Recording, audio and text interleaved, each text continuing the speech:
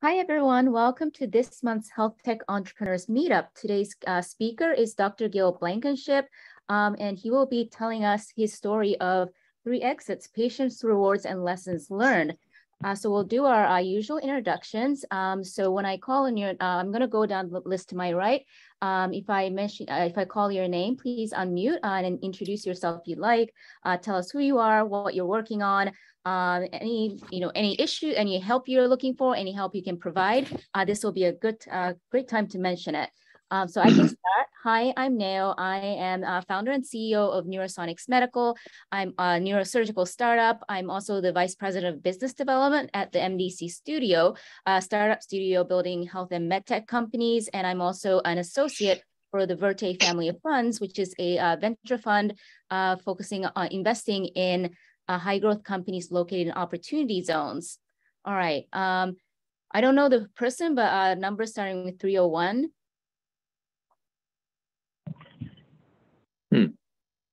All right, I'll move to the next person. Gil, I'm going to skip you because you can introduce yourself later. Cheryl? Hi, my name is Dr. Cheryl Lohman. I'm the CEO and founder of Medaptic. Medaptic is an Internet of Medical Things company. The flagship product is Quick Meds, which is a hospital bedside medication dispenser so patients can get their low risk PRN optional meds without needing to call for the nurse at the press of a button, and have other product lines as well. Thank you. Wonderful. Amy? Hi, I'm Amy Hazone. I've been Gil's sidekick now for 34 years, I believe, through 3 acquisitions. I do contracts, finance, and legal for MDC Studio. Wonderful. Jennifer? Everyone, nice to meet you. So I am a Hopkins doctoral candidate, but looking to explore my next venture. And so I love coming to these meetings to learn about what everyone's up to. Wonderful, welcome. Hamid?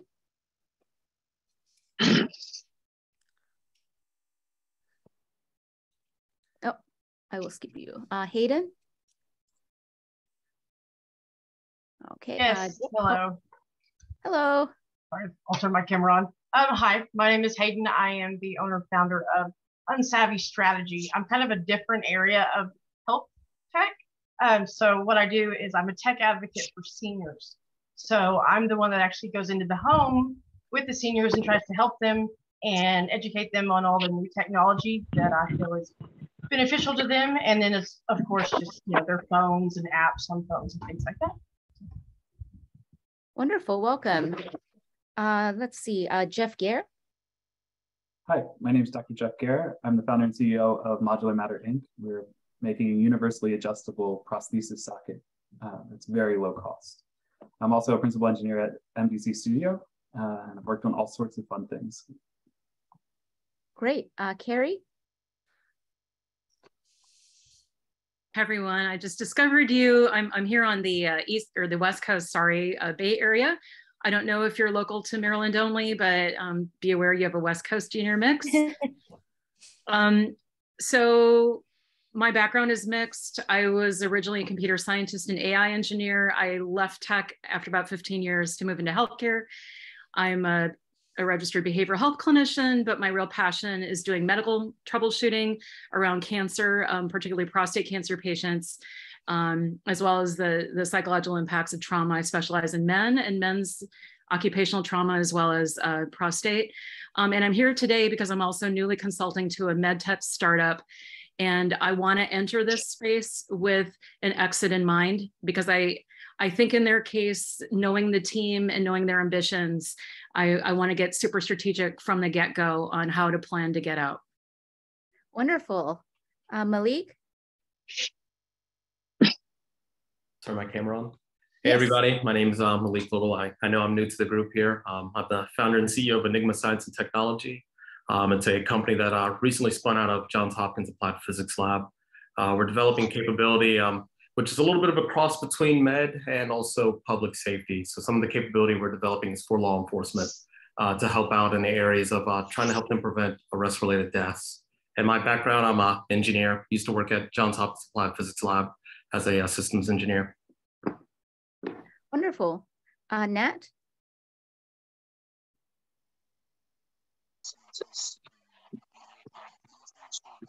Oh, we can't hear you for some reason.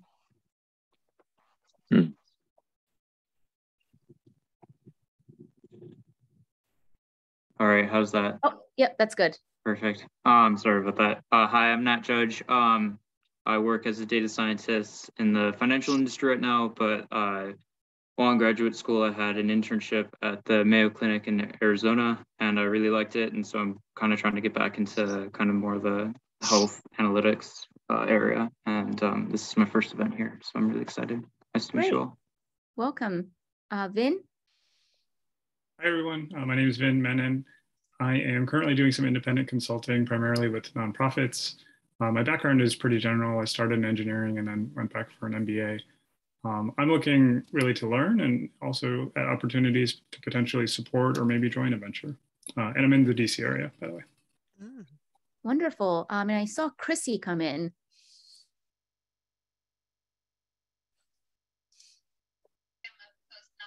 Oh, Chrissy, you sound really quiet.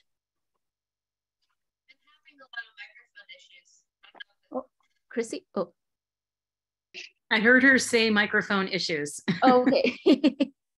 That makes sense. All right, okay, we'll keep going. So yes, welcome everyone. So I'd like to introduce our speaker, Dr. Gil Blankenship. He's currently the founder and chairman of the MDC Studio, a startup studio dedicated to building medical and health technology companies from the earliest stages. And he's a former professor of electrical and computer engineering at the University of Maryland, College Park. So today he's gonna reflect on his career so far of building multiple tech companies, selling products all over the world and exiting 3 companies. And now he's building many more companies in the health and medical technology space through the MDC Studio. And he can also provide his perspectives on the medtech scene in Maryland. So Gil, I will hand it off to you. All right, thank you. So I'm going to talk a little bit in a roundabout way about my experience building technology-based companies. So it's not exactly a lecture on how to do it. It's sort of how I did it or how Amy and I did it. So we'll see how it goes. So one of the things I've always disliked are these old guys or middle-aged guys who had an exit or something, and they come along and they give you advice on how to do it. You can do it too. Well, okay, let me explain to you how I got to the point where I'm entitled to give you advice. So the first part of my career, I was a very obscure researcher. I worked in applied mathematics. I became a professor of engineering kind of on a whim. The advice of a 19-year-old fraternity boy. I got a PhD because it was easier than actually working, so I stayed there. And for about 20 years, I did research in applied mathematics, and I wrote papers that looked like the thing on the right there, more equations than words. Wonderful, obscure papers. I don't know what they're about anymore, but they were fantastic when I wrote them. I went to cool places, Cancun, Trento, and gave talks, which were like that. So I did that for about 20 years. And then at age 40, I was broke. So remember working all those years and had a bad divorce. I didn't have any money. I had a kid who was headed to college and I needed a way to pay for it. So a friend invited me to join his company. There were 7 of us, 6 partners. So a word of caution, 1 partner is enough, maybe 2. 2 is good, but 6, no. The company began failing almost immediately. I got some advice from a real businessman, as they say. He told me I had to get rid of the other guys, so I fired 4 of them. It was very nasty.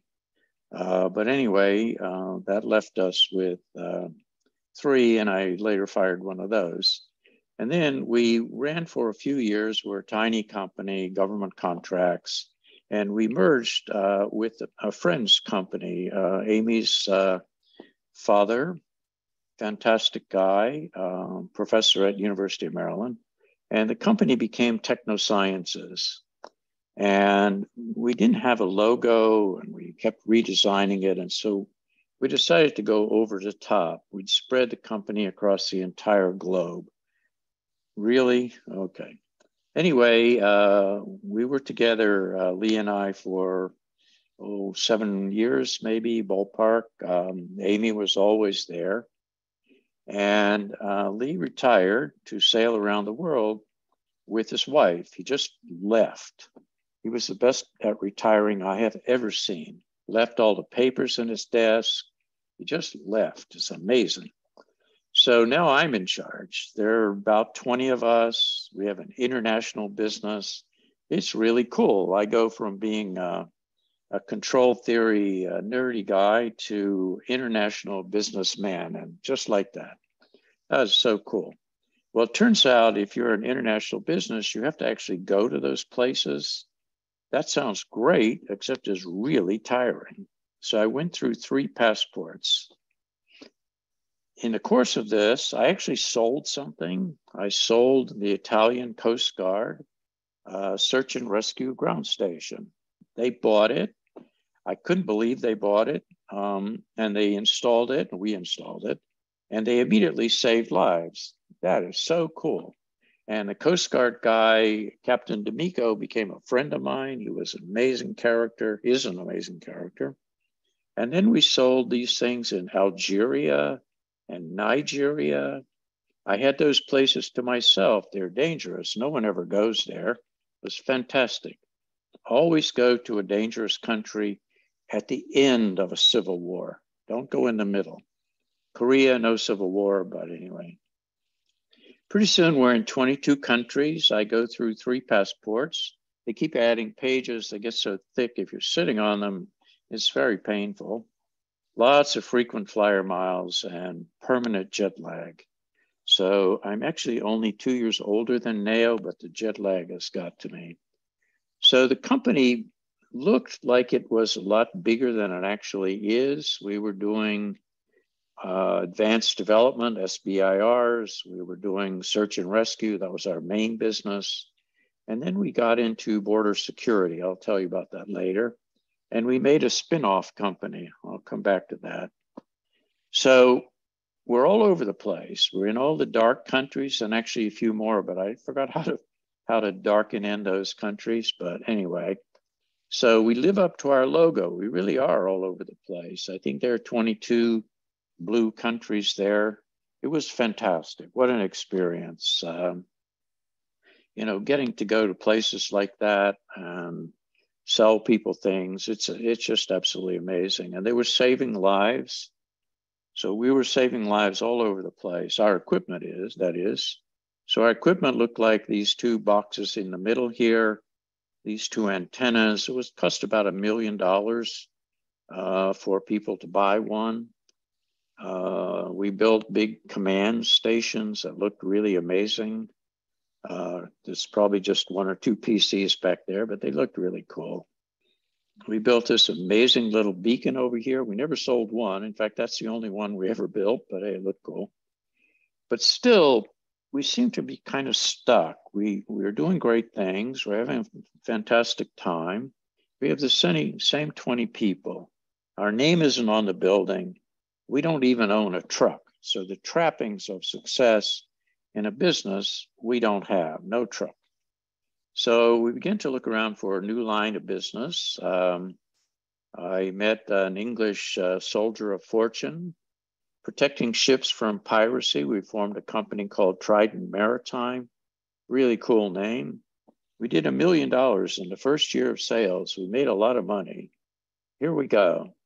So now we visit shipping companies to try to talk them into buying our service. They don't want it. They have insurance.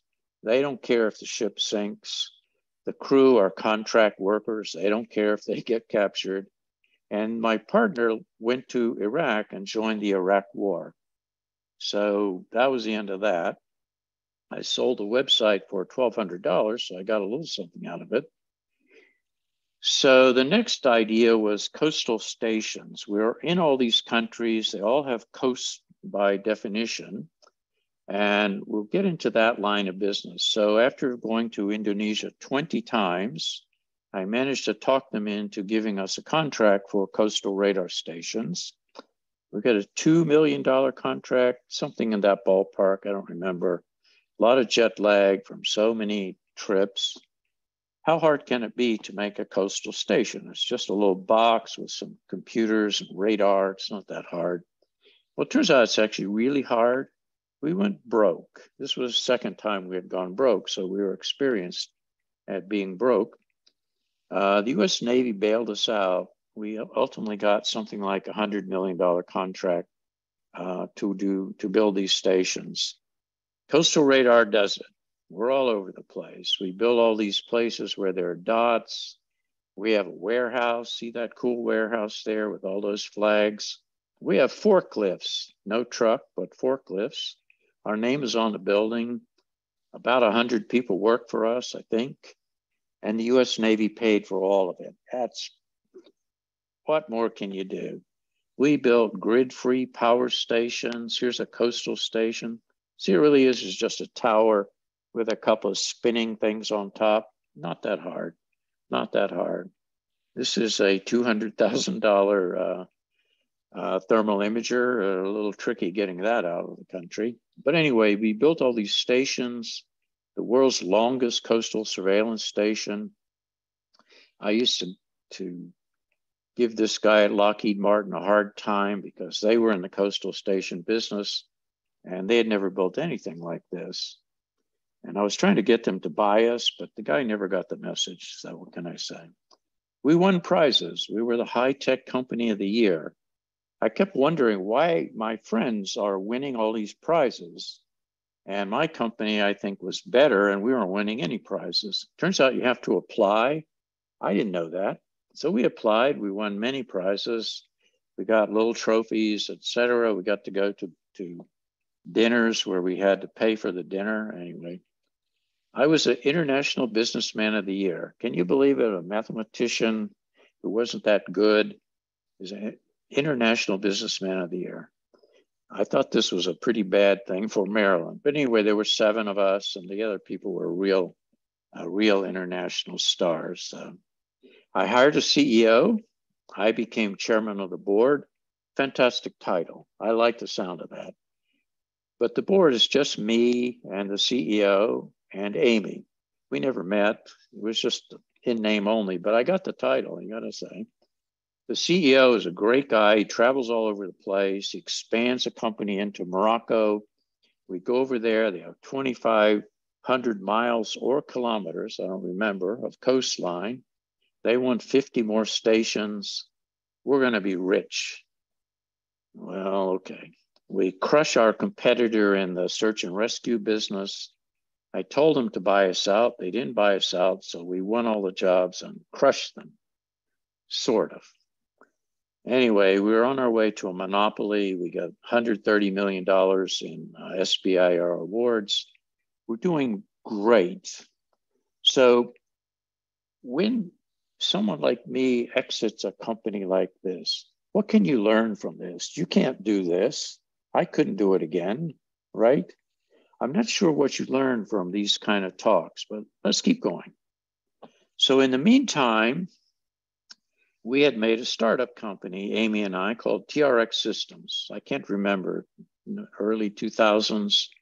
So I keep watching the news. In the 1990s, everybody on the West Coast is starting a company, right? Nonsense companies, invisible window shades, self-piercing ears. We'll deliver groceries in 30 minutes for free. They raise $1 billion. I think, hey, I can do that. I have bad ideas, lots. Just requires an idea and a big ego. Well, I got the ego. So we have hit upon an idea. It's actually a beautiful idea. We'll track firefighters indoors. They run in, they get lost, they get in a really bad spot. Other firefighters go in to find them. So it depends on being able to locate a person indoors. How hard can it be? Well, it turned out it took 6 years before we could get anywhere. So we set out pitching. We're going to be a venture capital company. We pitch and we pitch and we pitch. We went to every place we could find around the Beltway. We raised $0. We had a good idea. We had a good market. We're too early. This was the first time I heard this, and it came to irritate me no end. So we went back to what we knew. We got federal funding, and TRX, I think, has had $40 or $50 million. No pitching involved. We hire a great CEO. I get pushed out as chairman of the board, but now I'm the founder. Very cool title. I like being the founder. I don't have much to do. The team is great. They don't need me. So what am I going to do? So anyway, just to remind you of a few things, stupid things I did, I wrote a business plan. I said, wow, $10 billion market. If we can get 1%, we'll be rich. This is a classic mistake. We filed 40 patents. Another maybe classic mistake, small companies cannot defend patents. We were spending $150,000 a year on patents. It's a lot of money. We got a lot of them, that's for sure. But remember, you cannot defend them. TRX at its very peak did not have the money to defend any patent. Here's the customary crazy revenue projection. We were going to go from 300,000 or 400,000 to 25 million in 5 years. Okay, always do that. You should make a revenue projection. It's required. People want to see that you're confident. It took us 10 years to hit that target, and we sold the company in 2022. So this was almost, it was almost like I thought I could make a startup company. We did make a startup company, and the company turned out to be wonderful, but not necessarily because of what I did personally. Then we sold Technosciences. So a French group bought us. All our debt is gone. The senior staff get half the proceeds. I get fired, but I get a severance package. Is that cool? Founder always gets fired. So keep that in mind. I don't have to go to the office ever. What should I do? I'm still young. I'm only 70. I know, it doesn't seem that young, does it? What should I do? So I decided I'll become a serial entrepreneur. I kept reading that West Coast stuff. I'll make a med tech company. Why not? I'll cure disease. Remember, you got the ego part really covered. How hard can it be? And then I heard about this FDA, and I don't know about the FDA. So I'm really glad, Cheryl, you don't have to deal with them. So we made this startup studio. Fantastic. We'll take ideas from all over the place.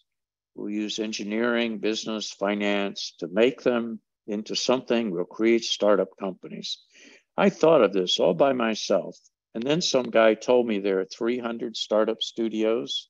So once again, it's very difficult to be original and to innovate. It's very, very hard. Not just in this kind of thing, but when you're making any kind of device. So keep that in mind. It's really hard to do innovation. Universities teach innovation. I have no idea what the heck they teach. And I used to be in the university. We made all these companies. Some are wonderful. Next Step Robotics addresses stroke.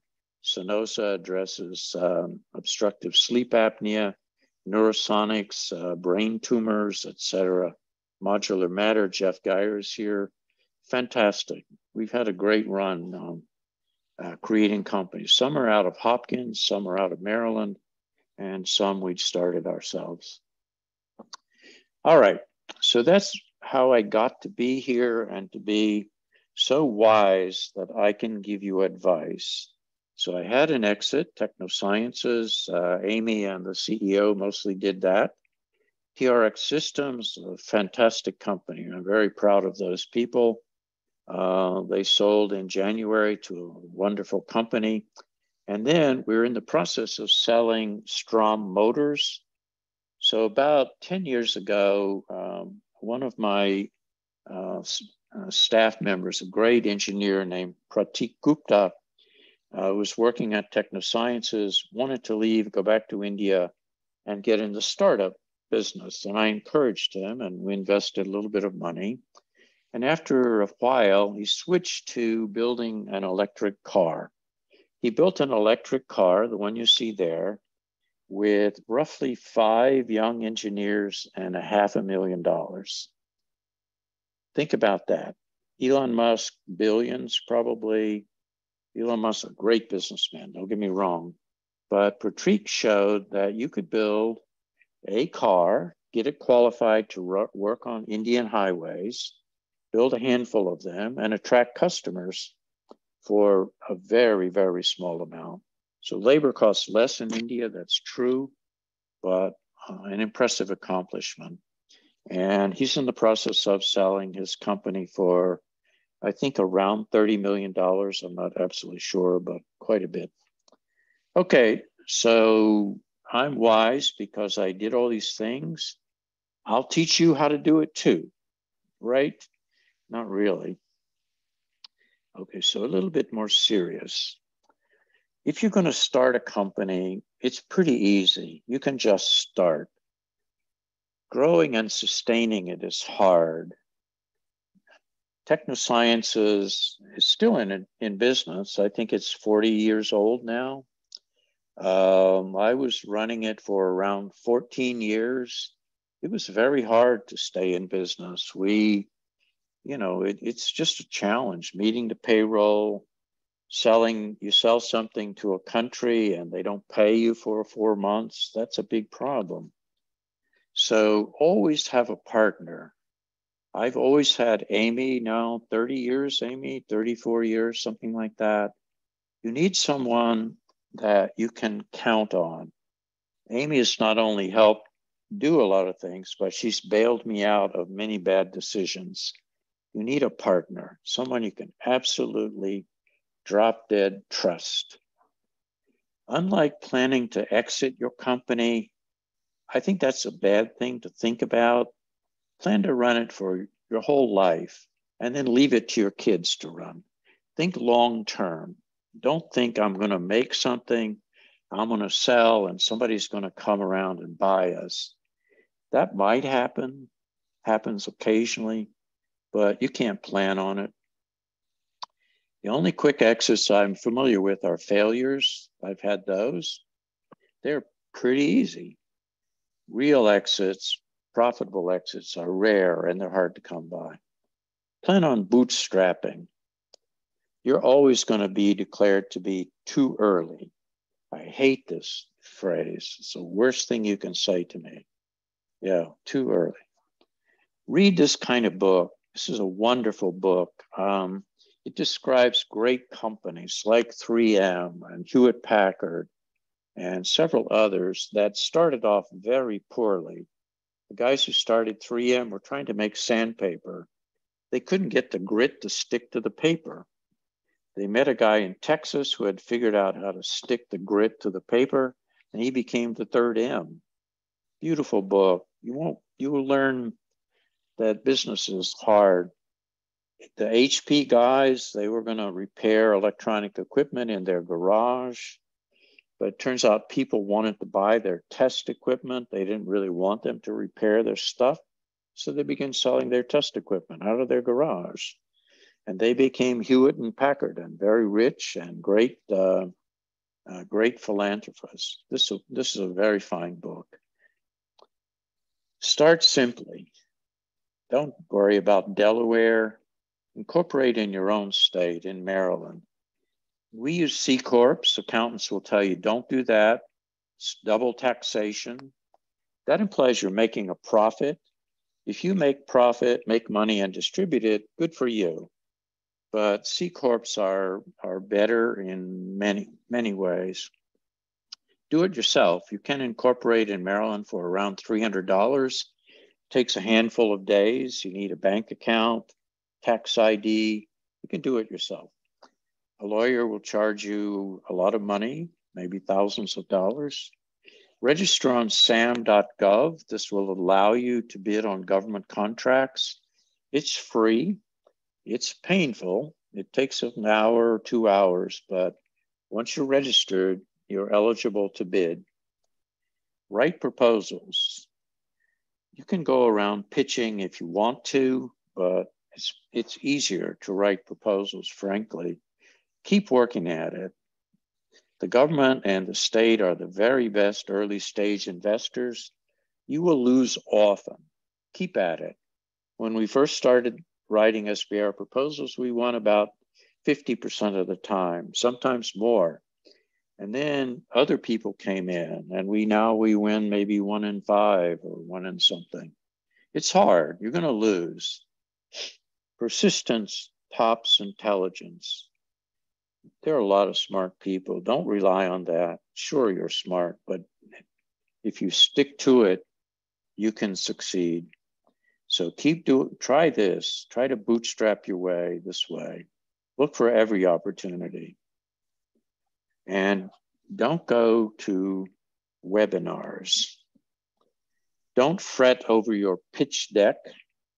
So around our area, there's entirely too much emphasis on pitching. We're going to pitch. We're going to make a great deck. We're going to use this tool to make a great deck. Forget about that. There's this fellow Guy Kawasaki, 10 slides, 20 minutes, 30-point font. Now you can tell I'm not using 30-point font, and I'm going to take longer than 20 minutes, etc. So I'm not doing this. This is what you need. It's good enough. All you're going to do is explain your company to somebody. If you go to these entrepreneurship programs, they put way too much emphasis on decks and pitching. You're on the East Coast, in Baltimore, or College Park, or Beltsville, except for Cary. Cary, you can pitch all you want. You're not in the Valley. There's not going to be a Valley in Maryland. I've been waiting for the Valley for 30 years, not coming. Don't worry about your deck. Write an old-fashioned business plan. Well, maybe. Basically, so people like me think in text. I can explain things by writing them out better than by making a deck. Explain to yourself and your team what you're trying to do and why are you doing it. Take your time. It's basically just an exercise in explaining what your company is. Make financial projections by all means. You'll really enjoy them years later. I've looked back at every one I've ever written. I am a very optimistic person when I'm writing those things. Never works out like that. But I tell you the truth, I don't actually care. Project, get yourself a complicated spreadsheet and make a hockey stick growth chart. You'll feel proud of it when you make it. Just don't count on it actually happening. What about I-Corps? Well, what about I-Corps? So I've been to I-Corps 5 times, I think. Twice to the NSF I-Corps, the real serious I-Corps. What about I-Corps? It's a race to get 100 interviews. Are you going to have 100 customers? In the search and rescue business, there were maybe 50 countries that would buy stuff, maybe 20. There were no customers to interview. If 100 is good, why not 200? Why not 1,000? Why not interview them all? So this race, and they actually calibrate every week how many you did, and they list you relative to other companies in the mix. Really, that's a metric for success. Of course, you want to understand your customers, but they don't give you any real practical advice. How do you hire people? How do you hold on to them? How do you meet the payroll? When you're having trouble meeting the payroll, how do you dodge creditors? How do you fire your partners like me? Business is not about customer interviews or the lean startup model. You're already lean. You don't have any money. Don't worry about that strange chart. Don't pay too much attention to West Coast jargon, MVP. What the heck does that really mean? You know, is your minimal viable product worth anything to anybody? That's the right question. Business plan and pitch competitions, people go to those all the time. You might win $10,000, $5,000, I don't know. They're mostly for students. They're not for you. You're trying to build a serious business. Don't waste your time on those. Go to a couple of webinars, but you'll see they repeat themselves. They're not really very useful. Round tables, fireside chats, don't do that. Just build your product like Cheryl showed us. Hold it up, show it to somebody. I'm interested in her product. Might want to find out if I could finagle a share in her company. Build your prototype, show it to people. Don't waste time on MTech's special workshop on Wednesday because you missed that one already. What about venture capital? What time is it? Oh, we're a little time. Don't worry about venture capital. So venture capital is currently very hot. Let me get rid of this. There were roughly 5,000 VC deals in 2021 for $329 billion. Wow, there ought to be some for you, right? And there were 5 million companies formed in 2021, and 4,500 got venture capital. Now there were 1.3 million that had employees, so you could make it better odds if you like, but far less than 1% got venture capital. You're not going to get venture capital, or if you do, you're going to get it from a very small company that claims to be venture capital. You're too early. Don't worry about venture capital, okay? But you say, wow, Maryland had $2 billion in venture capital in 2021. That was the biggest year ever. There were 175 deals. California had 5,000 deals, New York 2,000, Massachusetts 1,000. Most of the money went to the top 10 companies, 61%. If you study these companies, they're very mature. Some of them have been around, like robotic research, for 20 years.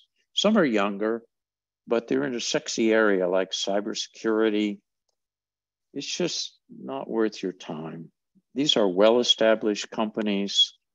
There are 134,000 companies in Maryland that have employees. 0.13% got venture funding last year. Just don't worry about your deck. Don't worry about getting venture funding. What should you do? Define the capital structure of your company. Who owns the company and has options? Use stock options wherever you can to bring people in and hold on to them. Find some money, maybe $10,000, maybe $50,000. The state or universities have small money programs. You can get that money. Work very lean. Pay yourself as little as possible if you can stand it. Build a prototype. Build it. Software, service, whatever it is. Build something that's tangible. When you write proposals for SBIRs or something, include a picture of what you have. Even if it looks kludgy, show people you have something. Show it to potential customers. Revise it if they don't like it, or find some new customers. After all, you've interviewed 100 of them. Bootstrap. Plan on bootstrapping. Write proposals for every opportunity you can find. Federal, state, private. Aim to get $100,000 per person. That means you can pay a person and have a place for them to work, but settle for whatever you can get. Always be selling. If you're talking, you're selling. I'm selling you the MDC model right now. Sell your product, your company, and think of your company as the product, not the products that are part of the company. The company is the product. Think of it like that. And so that's one of the mistakes I didn't make. I always thought of it that way. It was the company that we were advertising when we're traveling all over the place. What about partners? Corporate partners. Should I partner with Johnson & Johnson? Should I partner with this guy, with that guy? Why? Partners tend to divide your energy and your attention. If you have a weakness in your company, and you will, try to fill it some other way. Teaming, well, if you're going to write a proposal, make sure you get a very specific deal so that your teammate does what they're supposed to do. Very often you'll team with somebody and they won't do anything, and you will have committed to giving them half the money. Hiring. Hire people who know things you don't or who aren't really like you. Don't hire, if you're crazy like me, try not to hire more crazy people. Firing, you will have to fire people eventually. Don't delay. Make it quick. Walk them out of the office the day you fire them. It's painful. The first couple of times are horrible, but it's generally in the best interest of the person. Use stock options with vesting, 3-4 years for everybody in your company. When we sold TRX, everybody in that company had some options and everybody got some money. Angel investors, yes, choose them very carefully and only allow one representative per group to be on your board or to interact with you. You don't have time to worry about 10 different angel investors. Don't take money from your friends and family unless they're rich. If they're rich, well, okay, why not? But don't do that. I just don't like owing my friends money, or certainly not my family. Don't do that if at all possible, no matter how much they want to help. Now, if your family is wealthy, I'm sure that's different. There's a wonderful this guy Kawasaki, 10 mistakes entrepreneurs make. He has a YouTube video. He's a great speaker. Of the 10 mistakes, I think I've made 57% of them myself. Watch his video. He's a great speaker. Now he's talking to West Coast companies. He's talking about, don't think your venture capitalists will add value. You don't need to worry about that mistake because you won't have a venture capitalist. These are the books I think are really good. Built to Last. It's about HP, 3M. 3M is the most amazing company, I think. Otis Elevator. Good to Great, companies that made a transition from being good to being great.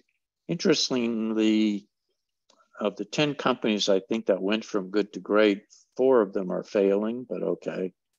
And then The Art of the Start, very beautiful, colorfully written book, well worth reading. And you can find all these, I think, for free. Okay, so that's the end of the advice session.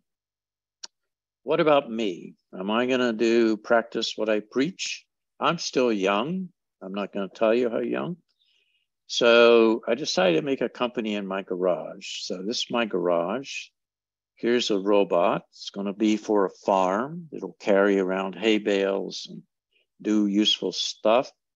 Nao, can you erase this part? There's a trade secret here, the way it looks. We're starting it in the garage. I got 1 employee and he's been working in the garage all summer. He's quite a kid. So contact us at MDC Studio if you'd like us to help you out in some way. Don't try to do it the way I did. Don't take such big chances. Be careful. Bootstrap. Don't worry about raising money. It's hard. It takes so much time forever. You're out there pitching, raising money, etc. Don't worry about that. Just build your product and show it to people the way Cheryl did in the beginning. That's the way to do it. I don't know how you made it, Cheryl, but I'll bet you bootstrapped it. And that's exactly what you should do. Business is great. You know, we, Technosciences, I think, helped save the lives of 15,000 people. TRX Systems figured out how to locate firemen inside buildings. There's no reason for them to get lost anymore. Jeff Geyer has built a new kind of prosthesis, a wonderful thing. Could revolutionize that business. Those are the kind of things I think that really, really count. So, okay. So that's all I have to say now. I hope that was enough to fill up the time. Yes, it was. So good. Thank you so much, Gil. Yeah, what a riveting story. So we have a few minutes for questions. Feel free to jump in with any questions. I've got a question. I have basically followed your trajectory to a T. iCore, I was in with ClearMask in 2018. ClearMask. I know this company. So do I. Yeah, you do. We were we were at the top two. Yes, you were. But then I lost the whole team, and that's been the whole problem ever since. But that aside, brought in a phase 1 SBIR from the NSF, and now am trying to negotiate a phase 3 with the VA. And I saw that you had done that, and I'm understanding that these can easily be $2-3 million. As long as you stay under $7.5 million, you don't have to worry about the accounting, which is another pebble in my shoe. And they can be unlimited as well. So I'm going to do this Tuesday. Yeah, that's a great pitch deck. Wonderful. That's exactly what Amy and I did. We won many phase 1 and phase 2 SBRs. We were an SBR mill for a while, definitely. $28 million worth, I think, Amy, something like that. Wow. But when we got the contract for the coastal stations, the US Navy wanted to subcontract to us. And they discovered that since we had an SBIR project associated with the technology, they could sole source to us. Right. And so they sole sourced at least $100 million. I don't know. Do you know, Amy, do you remember the number? It was a lot. That's a lot. Yeah. Yeah, I think the original contract was 30 million for Indonesia. And then from there, they just kept giving us more and more contracts. And it flowed very nicely once you get over that initial hump of connecting the SBIR to the phase 3. So I don't know if that's the challenge you're having, but if it is, I would work very hard on having making that connection. Can I take you guys out to dinner Saturday night? I'm going to do this Tuesday. I've got one slide to sell the prototype, one slide to sell the product at scale, and then another one to do the phase 3, thing. Because Amy, it sounds like you are part of it, and I know that your time is precious, and you can be very busy people too. The problem is I'm in New England and Amy is in Florida, but let's have a meeting, Cheryl. Just let us know when you want to meet. Don't worry about the DCAA accounting seems terrifying, but Amy figured it out a long time ago. Can be done. It's painful. It does allow you to get substantial contracts, and you'll have to be DCAA account audited at some point anyway. So understood. Yeah. Cheryl, I put my email in the chat, so feel free to contact me and I'll connect you to Gil and Amy. Thank you so much, Neil. And I'm free all weekend, so maybe I'll fly to Florida. It's too hot here to be outside. outside after 9:30 a.m. So yeah, because I'm thinking about that SBIR grant. Yeah, if now's a good moment, I have a question. Sure. Okay. Of course, I have two, because I'm so curious whether, Gil, whether you dislike the West Coast style because you think that it's materially inferior, or if it's just not culturally appropriate for Maryland. And then I've got a second question after that. There's hardly any money in Maryland. I mean, you pitch and you pitch. You can get, like, you know, maybe you can get $500,000. Maybe that's the most we ever raised from an investor. No, in fact, I thought of moving companies to the West Coast so we could pitch. We had a sleep health company. There was one on the West Coast that made this little white ball called the Orb. You put the Orb by your bed and it made you sleep a lot better. I don't know what the hell was in the Orb, but they raised $50 million on a $250 million valuation, and they went out of business. Webvan lasted 3 years. They raised $300 million on an IPO on $300,000 of sales. That's ridiculous. We had more sales than that. So that's what I don't like, is there's just a wash of money on the West Coast, and they invest in a certain kind of entrepreneur, young, fast talking. The guy from Uber or WeWork is a classic case. Actually, both those guys. And unfortunately, it is right about Guy. Like, female founders raising, the odds are ridiculous. It's only like 5% go to female. So exactly. Okay. But well, thank you for that. My question is about exit strategy. So in this case, without giving up, we're still working out what we're going to disclose publicly. In this case, it's something where exit would appear to make sense because, number one, what the original founders were wanting to do. But the second thing is talking about like large manufacturers for large medical device equipment. And so in the interest of not trying to replicate and build up a bunch of stuff, it seems to make more sense to try to get in with an incumbent, and rather than disrupt them from the outside, help them disrupt from the inside. So what's your advice on when exits do make sense? I mean, that type of exit. Yeah, I think you can maneuver your way into an exit. So Jeff and I were talking about his company makes this beautiful prosthesis, doesn't require the FDA, and it's pretty simple to fit to a person. No, I'm exaggerating the simplicity, but you can fit it to a person. Why not make your own clinic? You know, otherwise you got to sell to all the clinics around the country. How are you going to do that? You need a sales force. Make your own clinic, and then make it successful, you know, profitable, and then make another one. And then make another one. And pretty soon your CVS Minute clinics. CVS has 1,800 clinics, but the guy who started it made 3 to 5. Sure, you can plan to exit. You know, I kept visiting my competitors at Technosciences. I was some shaggy looking professor type. And I figured they would buy me out for sure if they got a look at me. And they didn't. I could not understand. So I couldn't force them to buy me. It was a company came out of left field that bought us. So TRX, on the other hand, we developed a very nice partnership with a company which had been recently bought. And it was so obvious that the two companies fit together perfectly, and the holding company bought them. So sure, you can maneuver it, and it makes a lot of sense.